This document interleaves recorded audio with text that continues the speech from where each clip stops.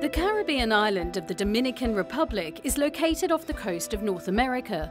The country's principal sports are baseball, basketball and soccer. But there is one rugby-obsessed man trying to change that. I started playing rugby in 1980 when I finished secondary school.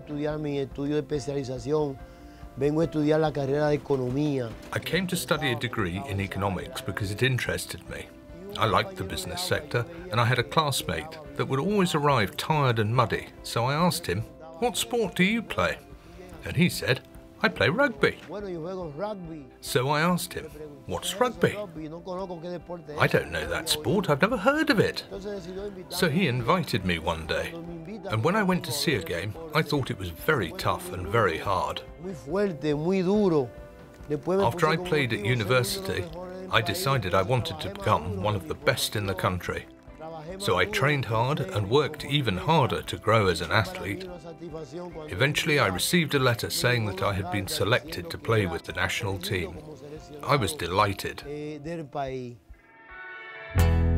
After representing his country for many years, Sori helped form the Rugby Federation with a view to developing the game at grassroots level.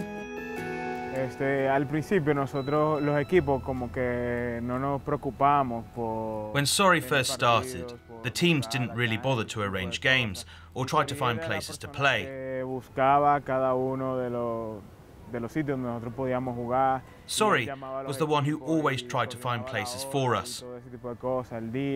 Y incluso él era el que marcaba la cancha. Él agarraba. He even made the marks on the field. He took chalk with his own hands and drew it like this. Línea por línea, él venía y marcaba la cancha. So he made rugby happen in the Dominican Republic.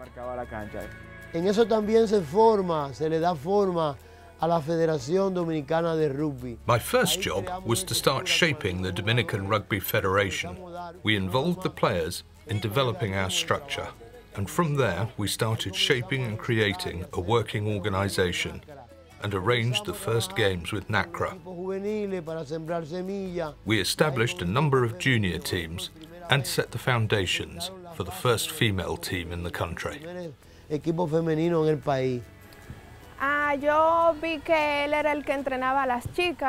spotted Sori when he was coaching the girls, and he welcomed me in. He explained to me what rugby was, he taught me the basic rugby skills, and little by little he taught me everything I now know.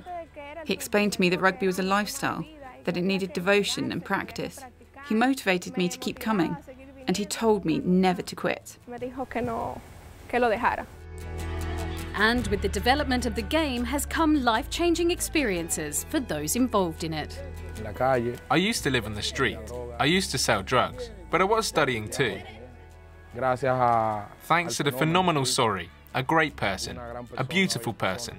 He brought me here, into this big family, and helped me a lot. He helped me with my university work, amongst many other things. He's an incredible person.